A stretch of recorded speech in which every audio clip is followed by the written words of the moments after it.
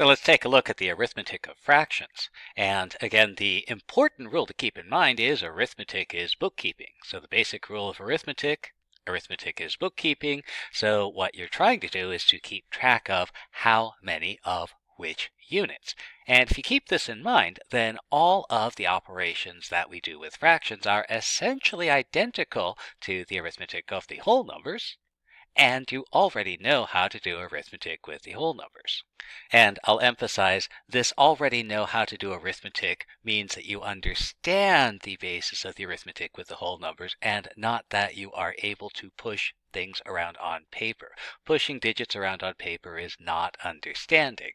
Understanding is being able to recognize what you're actually doing and how it relates to this process of bookkeeping how many of which units.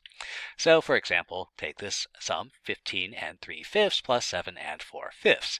And so arithmetic is bookkeeping, so we first want to identify what units we have. And so we'll set up a place value chart. Since we already know how to handle whole numbers, this mixed number is a whole number and a fraction. So I'll deal with all of the whole numbers as a single thing. So our place value chart, our units are going to be numbers. That would be our 15 and our 7. And our fractions, these are fifths. And so our units for the fractions are going to be fifths. And what do we have? Well, we're adding, so we want to combine 15 and 3/5, there's our first term, together with 7 and 4/5, so there's our 7 and our 4/5, and we're adding, so we want to combine them. So what do I have here? I have 15 plus 7, I have 22 numbers, and I have 3 and 4, I have 7/5, and so my sum is 22 and 7/5. Well, I'm not quite done because when we do arithmetic, we do have this final bundle and trade we often have to deal with. So because my units are fifths, I know that 5 is going to get me 1. So I do want to bundle that 7. There's 7/5 there, and I can take that apart. That's 5 and 2. I can trade 5/5 get me 1 more. I'll go ahead and combine these. I have 22 and 1. I have 23 numbers, and then my final answer, 23 and 2/5, and I do want to write my final answer in the same form it was given. So because my numbers were originally given as mixed numbers, I do want to write a final answer as a mixed number.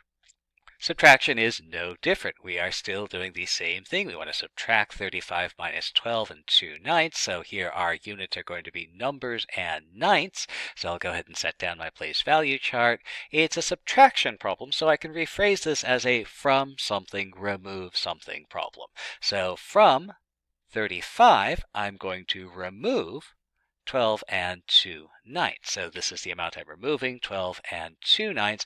I want to remove 12 from 35, not a problem, but I do want to remove 2/9 from, I have nothing here, so I have to do something to address that problem. And so I'll unbundle. So I'm going to take that 35, I'm going to break it up a little bit, so there's still 35, but now I'm going to trade that 1 away. 1 becomes 9. And now I have 12 I can remove from 34. 2 I can remove from 9, and what do I have left? 22, 7, and finally I want to summarize this in the same form that the question was asked in. This is 22 and 7/9, so I'm going to write that as 22 and 7/9. Multiplication is essentially the same process. And since this is a multiplication problem, we're going to do something completely and totally different from everything else we've ever done with, no, we're going to do pretty much the same thing. We'll set up our place value chart. And so remember, this is saying that I'm going to have 6 copies of this 2 3/4. So what I'm going to do is I'm going to take my 2 3/4, there's my place value chart, and I want to multiply that by 6. So I'm going to take 6 sets, so that's 6 2s, well, I know what that is, and 6 3s, well, I know how much that is. And so what's my answer? 12 and 18/4. Well, I don't really want to say 18/4 because I can always bundle and trade. And so here I have a whole mess of fourths, and I'm going to look for sets of 4. So that 18, I'll split up a set of 4, another set of 4, another set of 4, another set of 4, and I can trade each of these for 1 more unit. So there's a 1, 2, 3, and 4. And I'll do that consolidation. I have 12 and a whole bunch of 1s. That's actually 16 over here.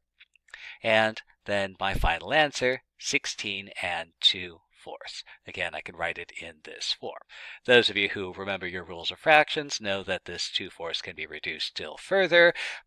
Those of you who understand the rules of fractions know that it doesn't really make a difference if you reduce it. There is no particular importance to simplifying fractions other than it makes them easier to write.